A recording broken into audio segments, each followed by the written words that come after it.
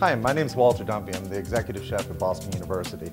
Today I'm going to cook a dish for you that I created for the Sargent's Choice program. And it's called Yellow Andalusian-style Gazpacho served with spicy shrimp. We're going to start with some heirloom cherry tomatoes. I'm adding them to croutons, which I made from 100% whole wheat rolls. I tossed it with just a little bit of olive oil and toasted it in the oven for about 8 to 10 minutes, giving it a shake once in a while. So add the two together. You want the bread to somewhat soak up some of the tomato juice and take on some of those flavors. Next, what we're going to do is marinate some shrimp. Today I'm using a Spanish olive oil, a much more clean finish. I'm using a champagne vinegar and the juice of 1 lime squeezed. I have some minced shallot and some fresh garlic as well. Today I'm using a smoked paprika.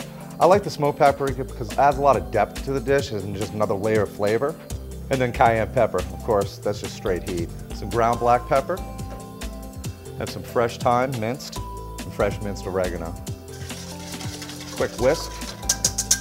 I have 32 shrimp here. They're peeled and deveined and tails on. I just like the appearance with the tail on. Some find it a little bit more cumbersome to eat, but it looks a lot better as far as I'm concerned.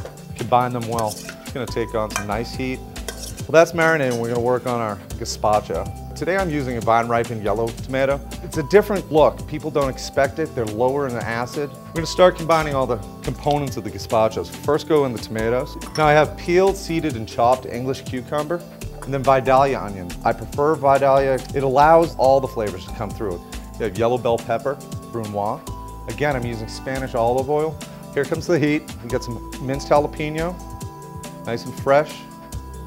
A little bit more champagne vinegar. Minced garlic, and then I have just a touch of kosher salt and some white pepper. Don't want to really taint the color of the dish very much. This dish is very, very low in fat, low in sodium, of course. When we get this all well combined, we're going to transfer it to a blender. Going straight into the blender. That's another nice part about this. You can make the soup ahead of time because you can hold it refrigerated. There we go. Nice bright yellow. Okay, now we're going to move over to the stove. You want the pan really hot when we add the shrimp to the sauté pan. But all the contents go straight in the pan. You can smell the heat in it. It's going to be nice and fiery, nice and garlicky. The shrimp are going to begin to curl, turn a little pink. You want that to happen on all sides. While that's happening, we're going to begin the plating process over here. We're going to set a stage for the shrimp themselves. The bread adds a nice crisp contrast. What it's going to do is going to allow the shrimp to stay above water, so to speak. Now you can go straight from the pitcher with this, but of course if you kept it in the refrigerator, you just ladle it in. What you want to do is kind of surround that stage of bread and tomatoes that we put in there. With our tongs, I'm just going to add 4 or 5 shrimp per, and get them right in the center. I'm garnishing with toasted almonds today. It's traditional Spanish garnish for gazpacho.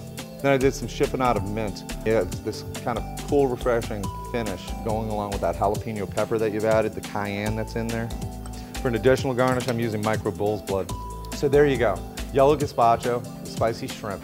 It's delicious, nutritious, relatively simple to put together, and I hope you enjoy it. Have a great day.